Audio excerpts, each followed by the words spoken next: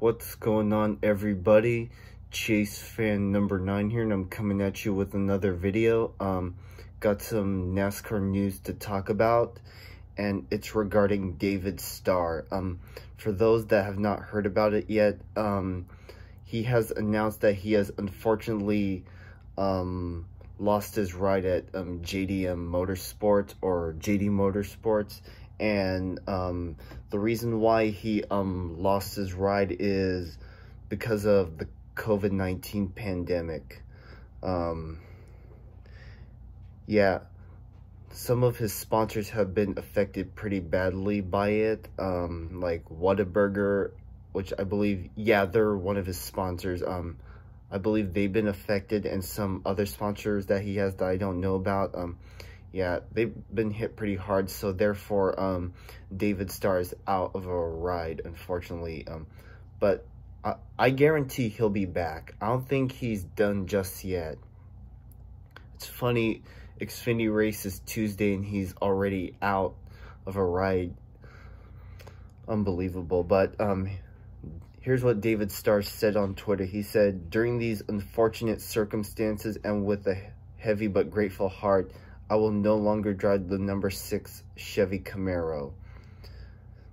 And he also posted another tweet saying, "The effects of COVID-19 are wide-reaching, and because of that, understandably, most of our current partners' advertising dollars are limited." So yeah. Well, good luck, David Starr, finding a new ride. Hope someone picks you up along the way before the season's over. So yeah.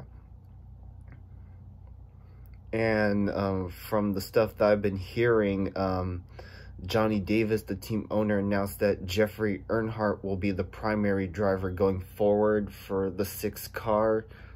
So at least Jeffrey Earnhardt gets a chance to drive the new car on the team. So that's a plus for them. I'm well aware that Jeffrey Earnhardt is racing tomorrow, but in the 0 car, and I guess when we get to Charlotte, he'll drive the start driving the 6 car then. BJ McLeod will drive the 6 car tomorrow. So yeah, what else? And also, Jeffrey is gonna probably switch between the 0 and 15, but we'll see what happens. There's something on the screen, but anyways, what else? It says here, it's pretty much the majority of the rest of the year, provided everything goes like it's supposed to, Davis said of Earnhardt. In these trying times, we have to put a clause in anybody's agreement that if something happens money-wise, financial-wise, we've got to look at it and see if we can continue, or if somebody else is out there. We all left our options open. Yeah, that's all Johnny Davis had to say. So yeah, and that's pretty much all I have to say.